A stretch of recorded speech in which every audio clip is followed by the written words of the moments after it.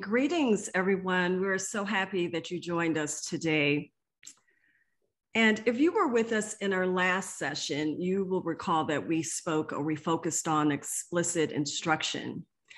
Today, we'll be digging into what it means to integrate SEL through all academics. And so our question for you today is, and we ask that you respond in the chat, what comes to mind when you hear SEL and academic integration?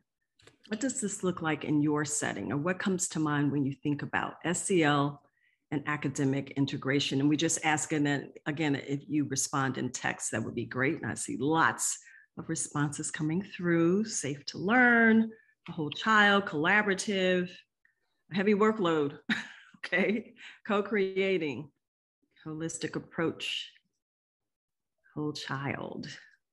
Yes, all of these things. Thank you. So when we think about SEL integration or academic integration, when fully implemented, SEL is infused in every student's school day and every interaction and setting. And this means that SEL must be seamlessly embedded throughout all practices and policies that affect students' experience in school, including academic content, instruction, discipline systems, and the whole continuum of academic and behavioral supports that the district may offer. Ideally, we think about academic integration being focusing on fostering academic mindsets, on aligning SEL and academic objectives, and using interactive instructional practices and structures to promote SEL. And when we look at the research on academic integration, a variety of studies have illustrated the ways in which SEL programming is integrated into academic content areas in the form of project-based learning. And we think about a brief in 2021 where Baines and colleagues argued that SEL and PBL are intrinsically supportive of one another, identifying collaboration, expression, reflection, and ownership as the key elements of SEL within PBL. But more specifically, a student-led project-based learning approach features collaborative problem solving and thus seeks to effectively integrate academic, social, and emotional learning. Now, as part of these learning strategies, students engage in their own continuous improvement cycle, learning through the co-construction of knowledge that is actively applied to address an identified concern, and then it's evaluated for its effectiveness. Adults, in this sense, act as coaches or facilitators, thereby increasing students' agency for their own inquiry and reflection. And we're going to show a short video now talking about school-wide academic integration, so stay tuned.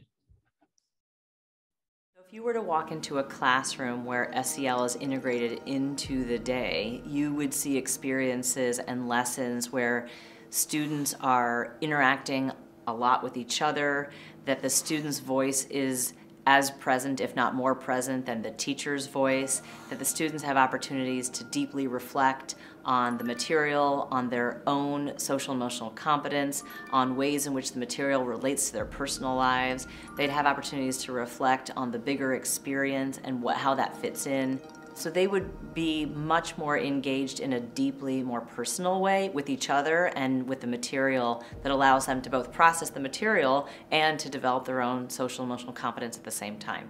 Integrated SEL is rooted in relationship, whether that's teacher to scholar or peer to peer. The modeled behavior speaks the loudest. If you are struggling day in and day out, it does not matter how much planning and preparation you put in, okay? You have to make sure that you build the relationships with scholars, any veteran you talk to. I don't care what business industry you're in. If you want successful people working with you and around you, you have to make sure you build those relationships. You have to communicate. The same thing goes for a classroom, okay? When you're leading that classroom, you have to make sure that you have that connection, that you're empathetic with the children.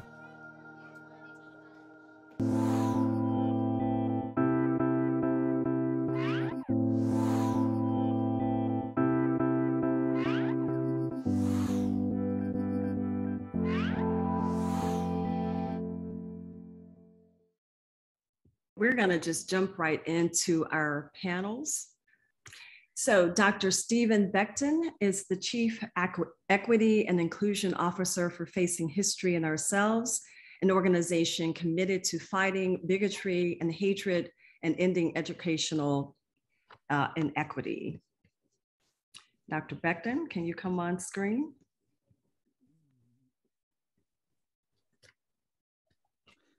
Here we go.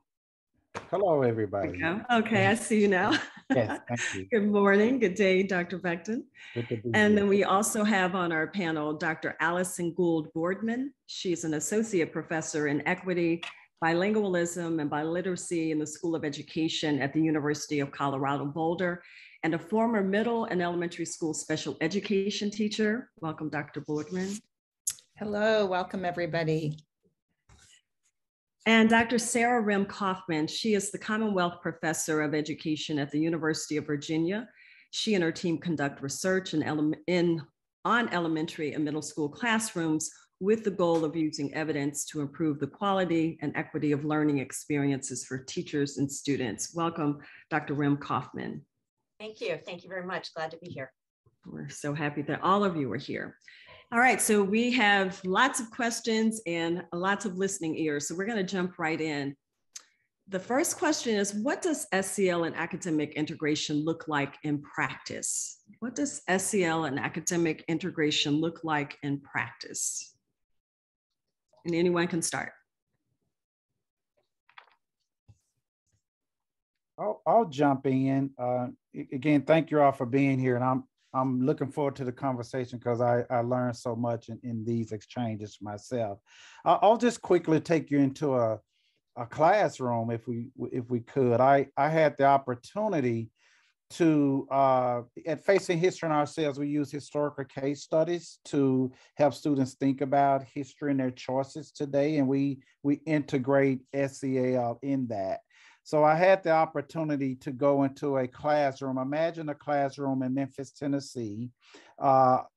This particular school happens to have almost all students of color, African-American students mostly. And so this classroom was representative. It was students of almost all African-American. And I went into that classroom to teach the Holocaust, a unit on the Holocaust. And at first response, these kids were like, wow, what does this have to do with us, right? What happened to European Jews in the 1930s and 40s? What's that have to do with me, with a kid growing up in inner city Memphis? I raised that because social and emotional learning and academic, when integrated in academics, allows teachers an opportunity to take moments like that, close cultural gaps in the curriculum, and really explore that question. That's a great question, right? What does this have to do with me? And that's a great social and emotional awareness question for students.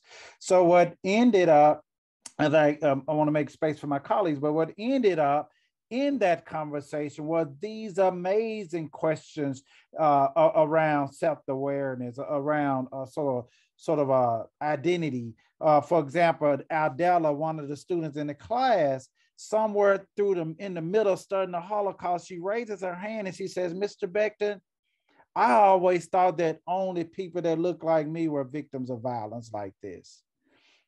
And so we were able to have this amazing question about, what does it mean to be a people that have been targeted for violence? And what does it mean to them to study another people in another place that was studied for violence? And students were just kind of struggling with those ideas together. So I think the case I'm raising here is that social and emotional learning gives us the greatest opportunity to dig deeper into content in ways that we otherwise will not if we don't do this serious integration. Love that example of identity and social awareness and just those questions. Dr. Kaufman, Dr. Boardman, thank you, Dr. Becton. Your thoughts? I'm happy to jump in. One of the things that you're reminding me of, Dr. Becton, is just the importance of authentic learning experiences as a vehicle to get into the integration. And so I'll talk a little bit about project-based learning, where students are engaged in authentic learning that feels meaningful and important to them. And I think that's what was happening in the Holocaust example, is the teacher was able to engage the students in something that felt real. Mm-hmm. And so SEL was able to happen and grow in that way. And you know, one of the things we think about with project-based learning is that the students need those SEL skills in order to do project-based learning. And so therefore it becomes authentic, right? It's not something that's just a kind of random standard that needs to be met. It's something that students realize, boy, if I get better at collaboration, I'm going to be able to engage in this question. And I'll give just a little, you know, picture, and I look forward to continuing the conversation. But for example, in ninth grade language arts, we have a project-based learning project, which is a 6 to 8 week unit organized around the question, what does it mean to be human? And students, you know, through this time, work on their own and in collaboration to explore various aspects of humanity. They gather evidence from text to identify and support a claim. And then they work together in design teams to create museum exhibits. And at the end, the museum exhibit is shared with, you know, a community of the choosing of the class.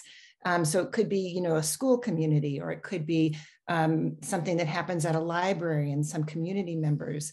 But while they're doing that, they're developing the language arts skills of close and critical reading, of argument writing, but they're also developing and having explicit instruction on collaboration, project management, social awareness. So SEL is part of the standards that students are working on, but it is just as authentic, the needs for it, as the questions that they're asking and exploring. What does it mean to be human? It feels like that kind of learning for them.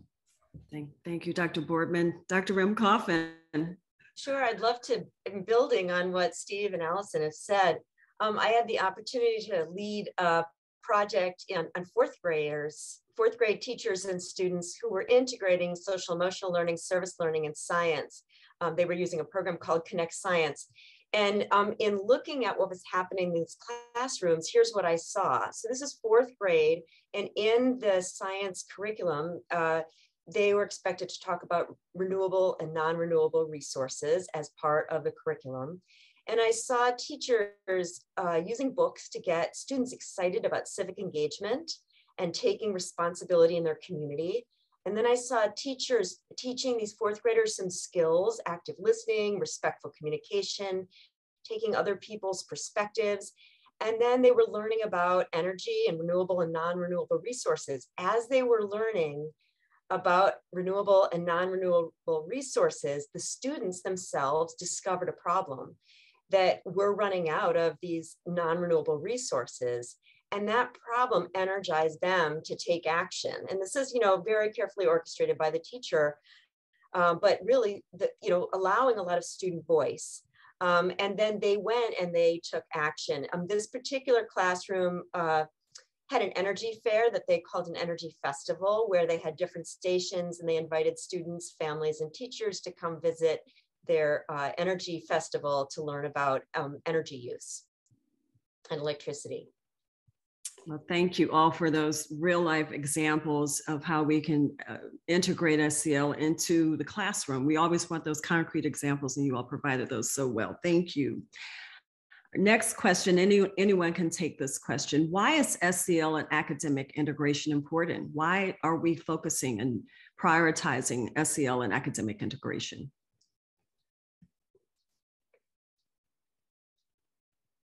I'll go first. I'm unmuted. I think with this integration, we're actually taking something that's implicit and we're making it explicit. So students, whether they realize it or not, are using social emotional competencies as they learn all the time when they're doing academic work. So if you imagine a student solving a very complex math problem, they might get frustrated and feel a sense of helplessness, but then somehow manage to calm themselves down and continue to concentrate. That's self-management.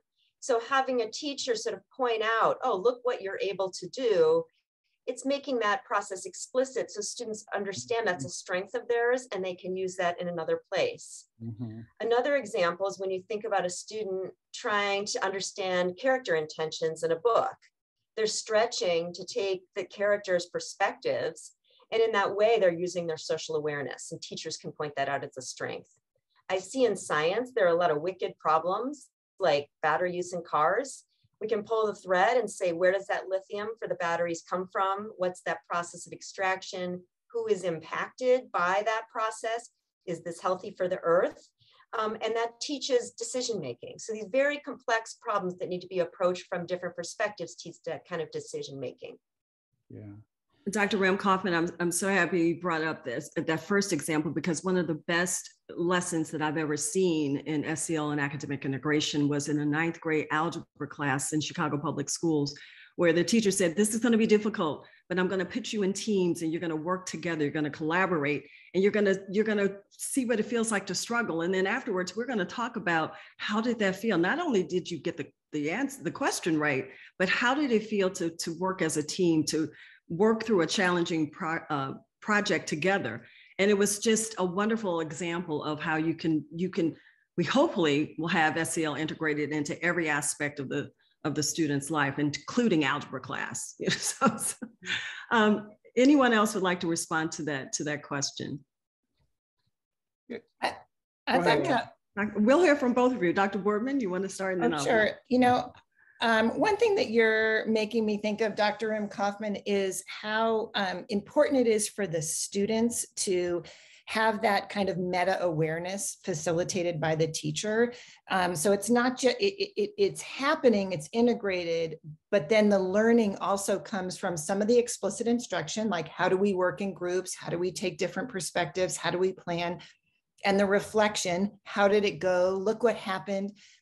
But the other piece you're making me think of is how we can flip the role of the teacher and the perspective of the teacher when we integrate SEL and academic instruction, because so many times, teachers, you all are here, you feel, I'm so happy to see that we have 300 people on a call on a Friday morning.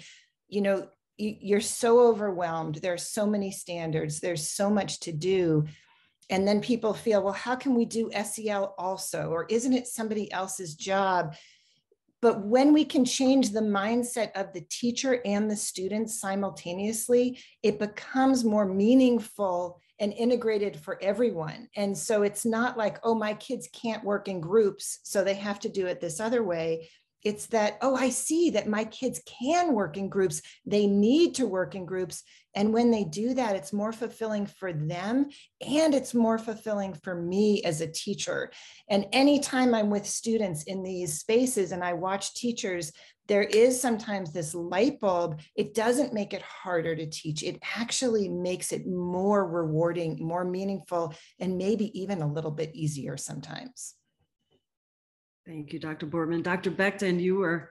Yeah, that was interesting. I was just thinking about, and I know this will probably come up in our conversation at some point, but I'll bring it here.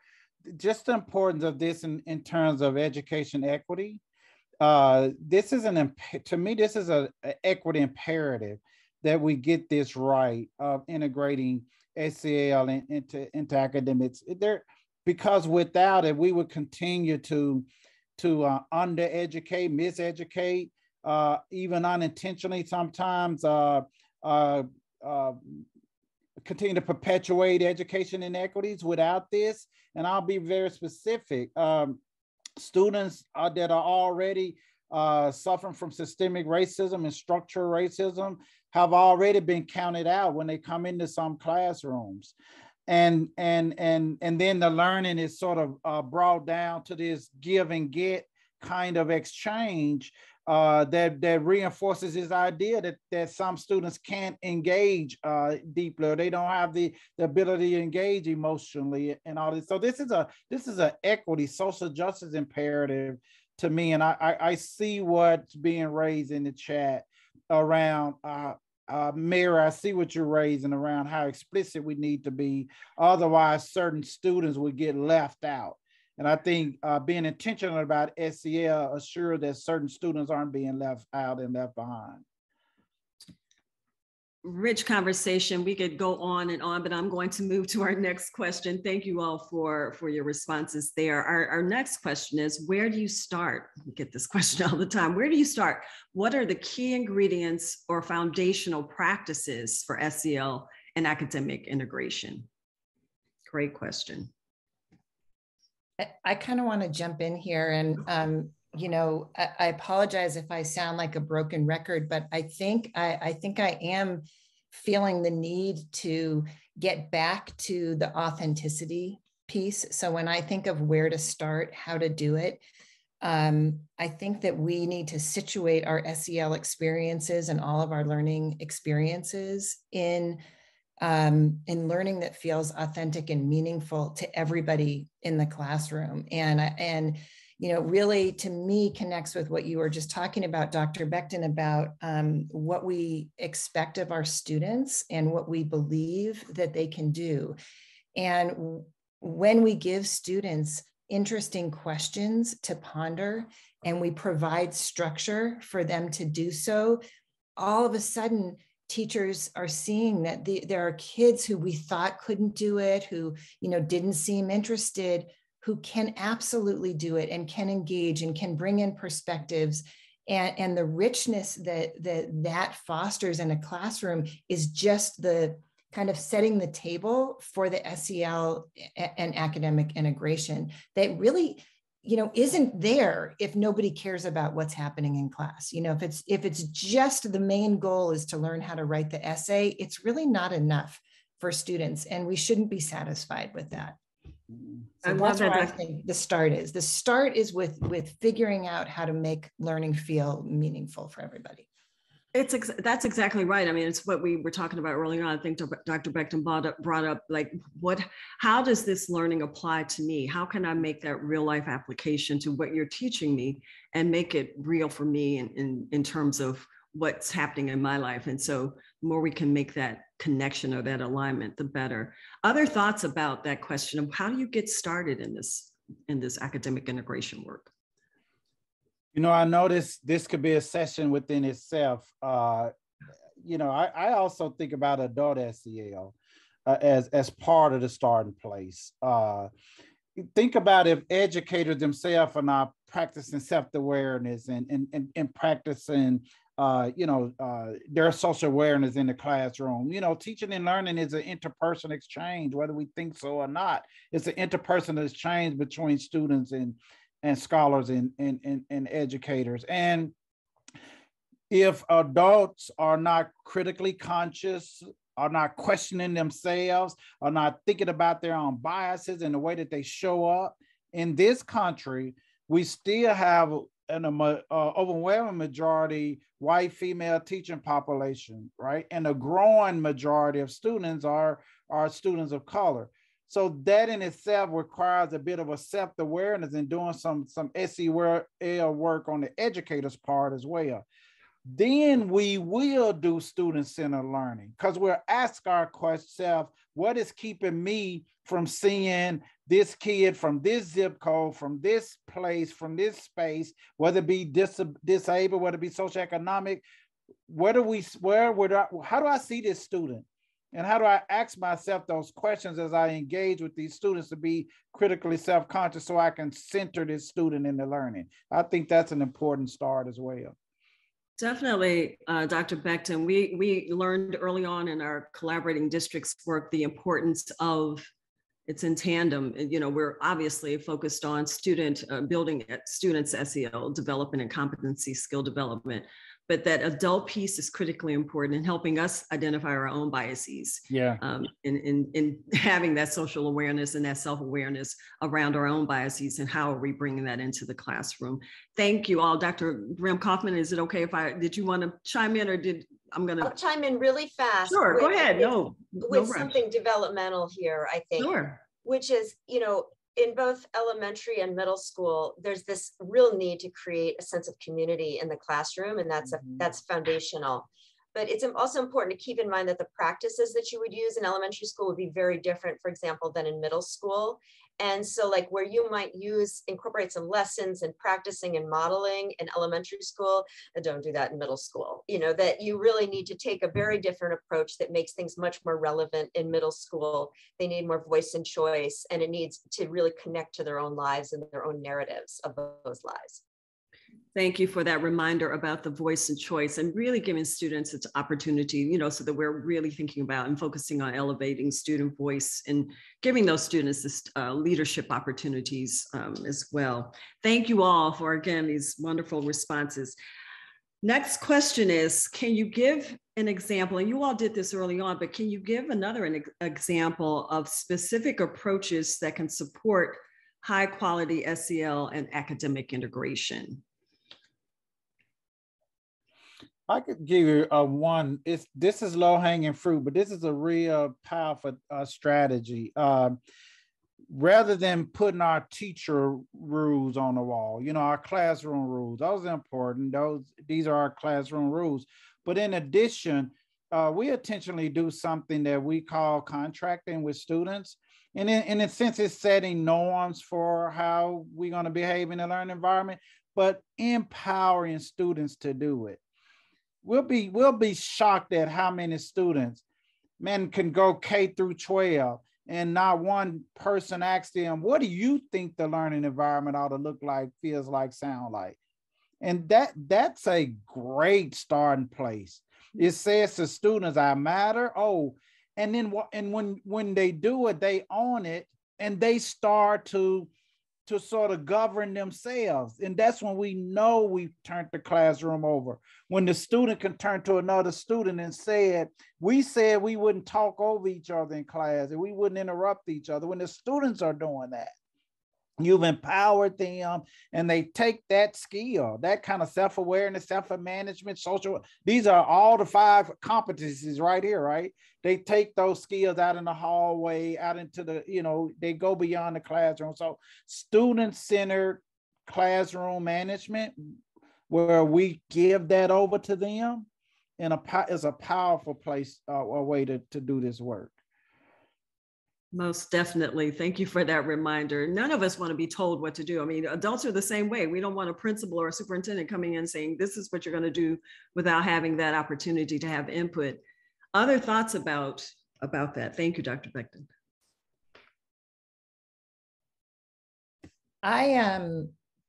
I love the idea, and I think it's really crucial, the student voice and choice. And another aspect, and setting the community. I mean, I think that's one of the things. If you don't have the community in the classroom, none of this work really can happen. Or it just feels like you're ticking off a checklist, but it's not getting you anywhere. I want to add another component as the community is starting to become more trusting of one another and people feel more comfortable to take risks.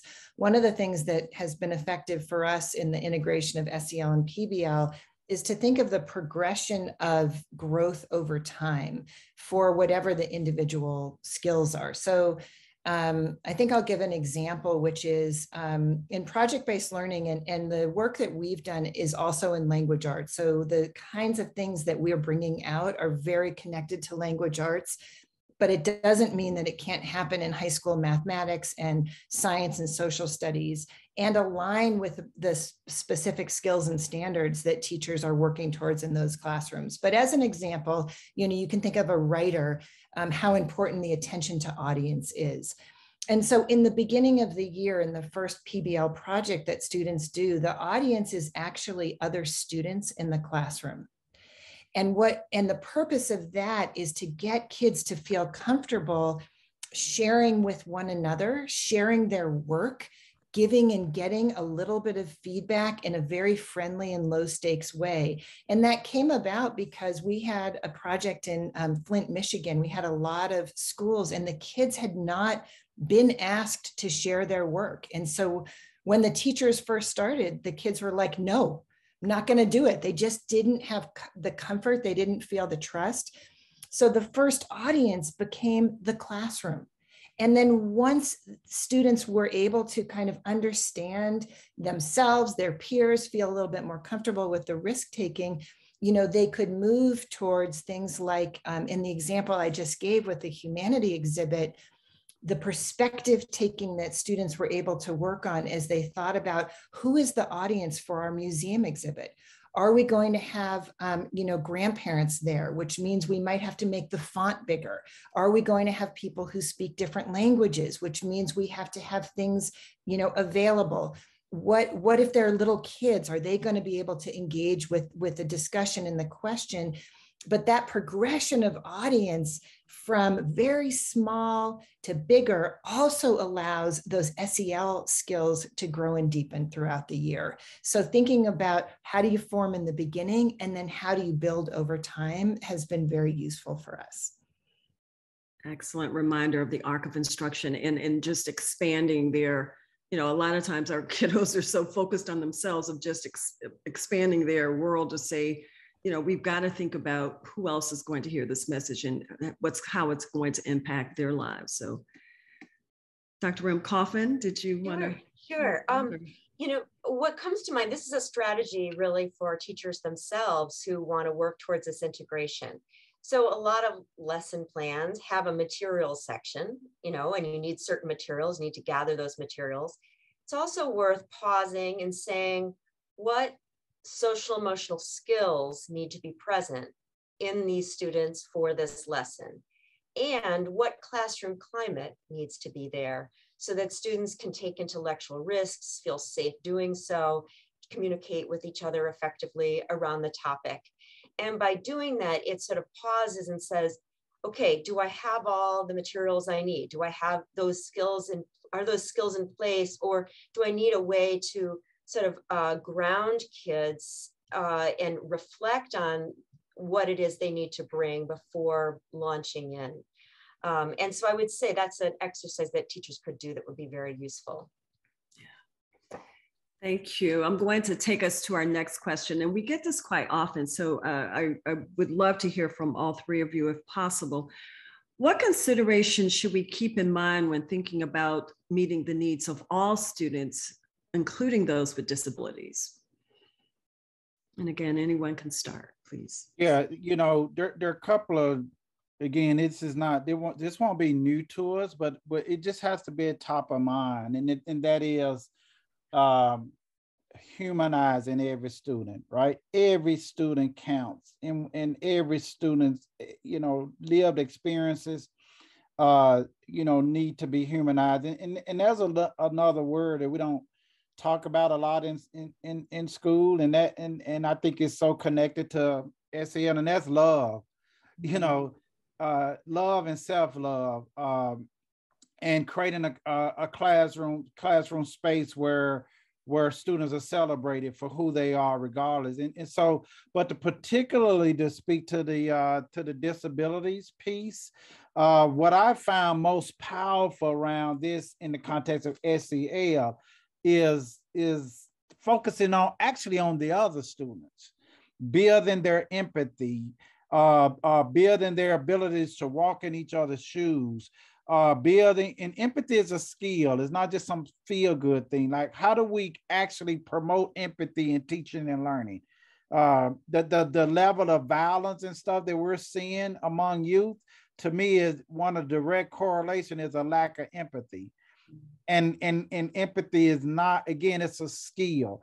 So as we lesson plan, why not ask ourselves, as I'm teaching this unit, where are these opportunities for us to be an empathetic skill in our students, for them to imagine what it means to be a more empathetic person?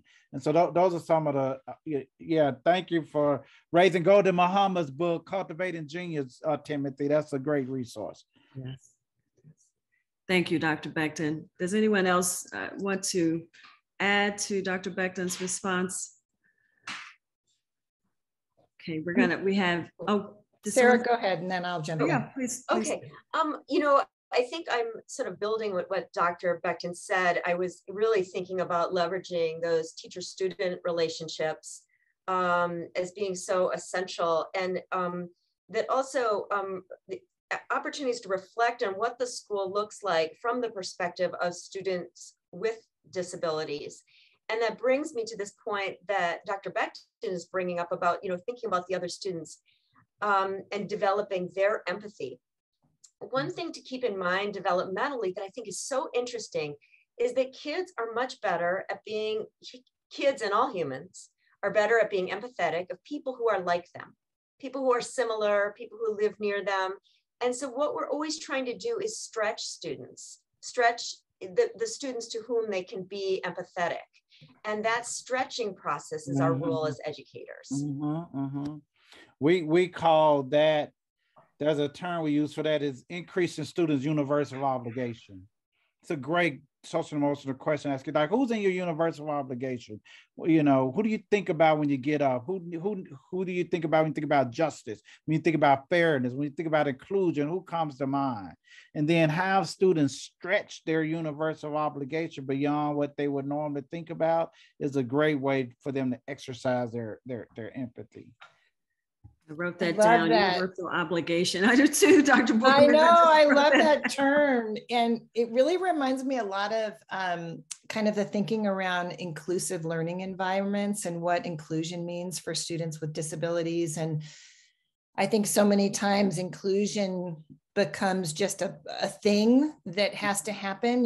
It's in a student's individual education plan that they're included for X amount of time, but it's not very thoughtful. And if that environment can become this universal space, the approach to it would be quite different. And I just wanted to share, we recently did a study where we interviewed kids that were in these kind of integrated SEL classes, and we asked them about their perceptions.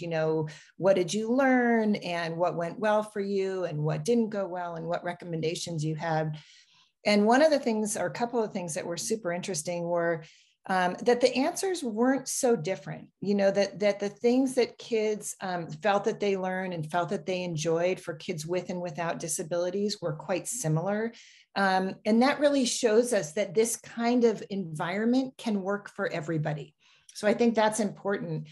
And there were a few differences. And one of the differences was that the kids with disabilities overall tended to be more sensitive to the kind of the vibe in the collaborative groups. They really appreciated the groups, but they had a little bit more trepidation about sharing. Sometimes they worried that their ideas weren't good enough.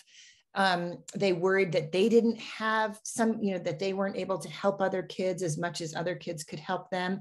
And when teachers were aware of that, of the sensitivity of some students with disabilities, then it allowed them to create supports that kids needed to be able to feel and be valued members, in that community.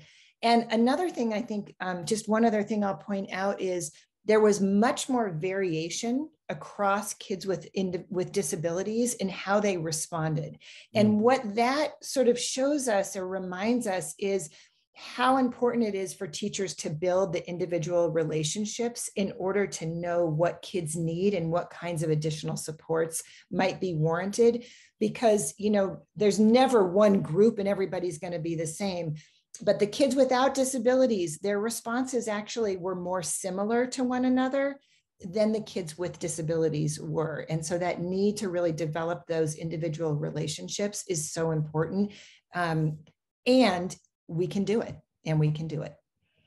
Definitely a great reminder of just the importance of building the community. And I would imagine, Dr. Kaufman, Boardman, that over time, all of the students were becoming more sensitive to the needs of kids with disabilities and without, and so that they became more supportive. But thank you all for those responses. Our next question is, what are the educator mindsets, dispositions, and the way they approach students that are necessary for high quality SEL academic integration? How can educators navigate potential biases? And I'll repeat that because it was a long one.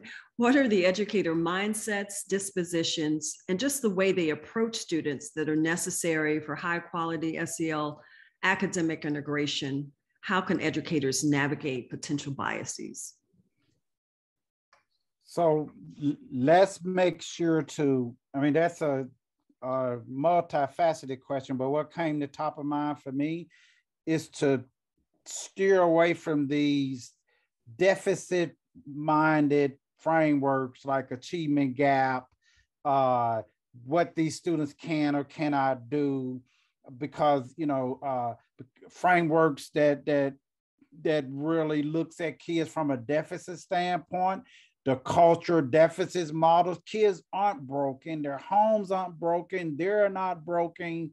So staying away from those models. Yes, socioeconomics is real, low socioeconomic poverty is real, lack of resources is real, but let's not attach those things to what students can and can't do.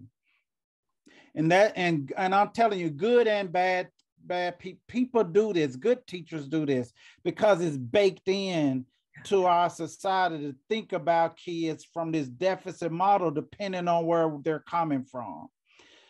And so we have to consciously resist that.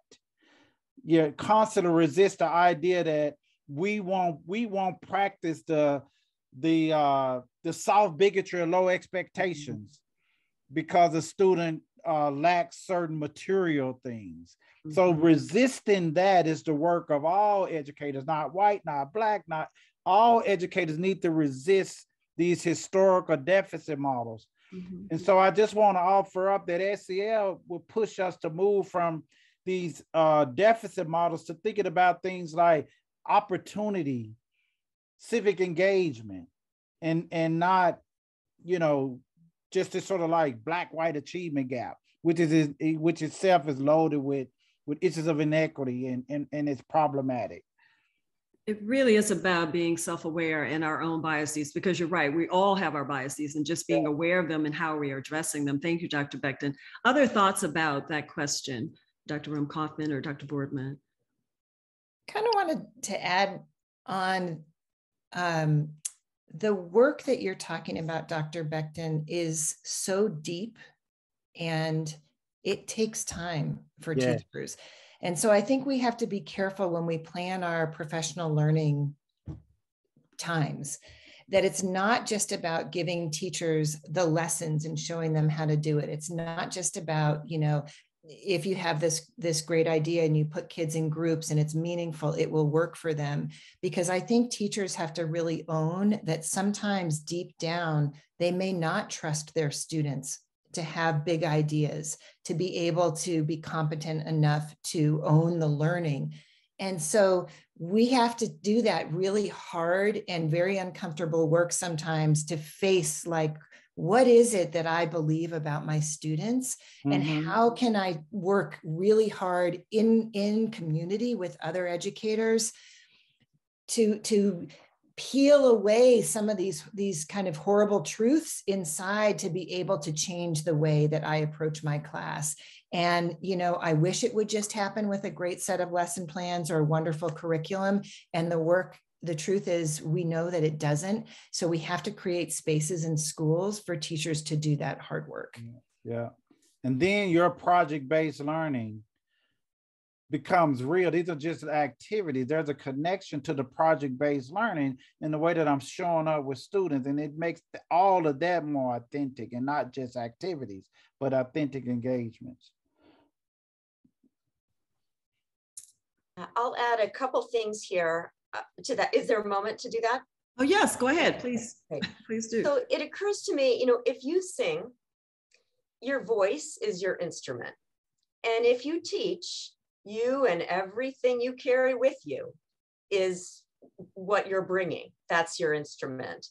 And so it occurs to me to help, you know, helping teachers sort of be increasingly aware of who they are, how they fit into our broader system, what privileges and challenges they've experienced, and approach the children in their classroom in the same way, understanding the systems and the way that the systems have failed some of their students. And yet these students come in with incredible strengths that can be identified and leveraged and enjoyed and can grow from there. It occurs to me that we have some resources in schools that we may not be tapping into to create this integration. So for example, many schools have a reading specialist or math specialist or science specialist. And it seems like having them, or social studies, having them seeped and understanding a lot of premises around social emotional learning can help them sort of lead some of these conversations or think about the instruction in a different way. Also, it occurs to me that some schools have professional learning communities, and that can be a space where some of these adult conversations can happen. Thank you for that reminder of just, we talk about this a lot at Castle, that every single stakeholder, every single adult is in the building as part of the SEL instructional process, from the cafeteria worker to the principal to the reading specialist to the counselor, the nurse. Everybody is responsible for hopefully modeling the skills that we hope to see in our students. So thank you for those reminders. We're going to transition into, we're getting some questions coming in. So if it's okay with the panel, I'd like to transition into some of the questions that are coming in from our viewers right now. And Steve, this one, and you addressed this a little bit earlier, but I'm going to give you another chance to respond to this person's question. And this is directed to Steve. I'm sorry, Dr. Becton. Steve is great. Okay. It says, how should we address educators who may have difficulty with acknowledging their own cultural biases that in turn impact the type of learning that goes on in their classroom? Love the question. Thank you. First of all, part of the work I do is sort of lead conversations around issues of bias and race. And something that has happened in a larger society that's manifesting itself in schools is that we have erroneously equated bias with racism. So people have trouble admitting that they have bias because we've used those words interchangeable, bias and racist, or bias and sexist, or bias is, bias is not equated with that. Dr. Eberhard wrote a book on this about bias. You should, I'll put it in the chat, but it's an amazing book. But to answer the question, that's the starting point. We need to be able to own that we all have bias, and be comfortable with admitting that. It doesn't make you a bad person. We all have it. And then once we can really sit with that truth, I often ask teachers, how many of you all decided to become educators so that you can marginalize poor kids of color and create, inequity in schools? Did you sign up to be? So I also start with, I don't believe any educator, I never met an educator who that was their intent. So we all have bias, and we also can have bad impact. All of us can have bad impact. So it's normalizing the fact that we all have bias and that we all can do things that are not in the best interest of kids. And until we accept that we all have the ability to do that, we're going to continue to have this conversation around good and bad teachers, or racist teacher or not racist teacher. It's a bad framework. So don't ask yourself, do I have bias? Ask yourself, where is my bias? And what am I going to do to address it? And now I can address it, right? But to me, it sounds simple, but just getting people to sit with and own that we all have it. And if we don't address it, kids become the victims of it, not the adults. We're sitting around adults trying to feel better about whether we biased or not, while kids are suffering the outcomes. So thanks for the question. Thank you for the response. And this question goes to all of you, or whoever would like to answer. There are several questions coming in about teacher resistance and teacher buy-in and feeling like their plate is already full. What guidance can you offer? Not the whole, not one more thing on my plate syndrome, I call it. I think it's already on the plate. I think all of this is already on the plate. And so helping teachers to do some self-reflection and analysis about, here are the different components of SEL, what's happening in my context and in my classroom, and then kind of negotiating, sort of co-designing, if you will, where am I going to start with this? Where does it make sense I'll just get back to the authenticity words. You know, what do I need? What do my kids need?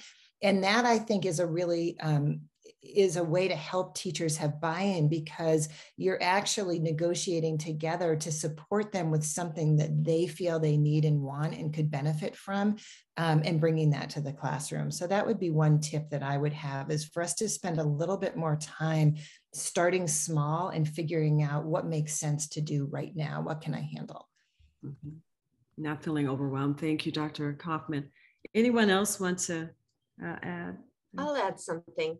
So, you know, if that's a concern that's coming maybe from a science teacher or a math teacher, it's possible to take a fresh look at some of the standards that may be used in their state. So if you take, for example, science as an example, there are these science and engineering practices, and some of them are, you know, people are using curriculum that are aligned with these practices, and they involve social emotional learning. So for example, obtaining, evaluating, communicating information.